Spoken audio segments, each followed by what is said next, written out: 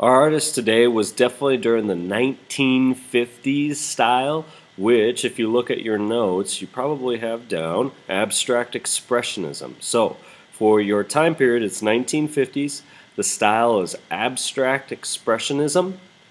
You can see that here where it is abstract, and hopefully you can see the expression part in it when this person created it.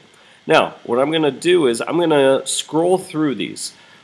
What you're going to do is try to see what is it that you see.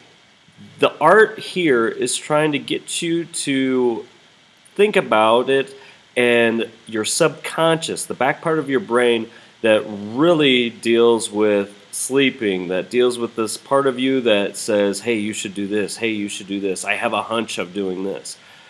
It's tapping into that resource. So, what I want you guys to do is just say what these are as you look at them.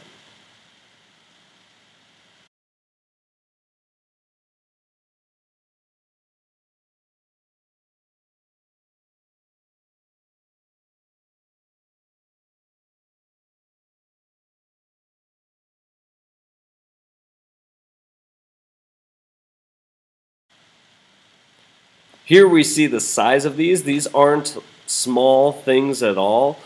If you look at the right side, you'll see where there's like mini brochures. These are quite large art pieces. Now, hopefully these are looking familiar. They're kind of looking like probably ink blot paintings that psychologists use. And that's exactly what he was trying to capture, was trying to capture imagination. And hey, we're all looking at the same painting, but you're seeing something different than I'm seeing. Whereas it's not just a perfect barn, it's a perfect person. Everyone sees that.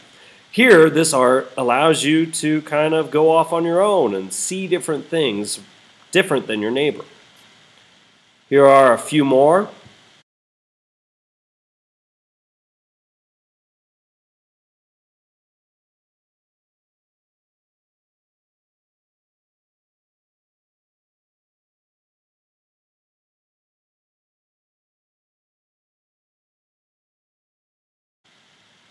His name, Robert Motherwell. Robert Motherwell. Again, style is abstract expressionism.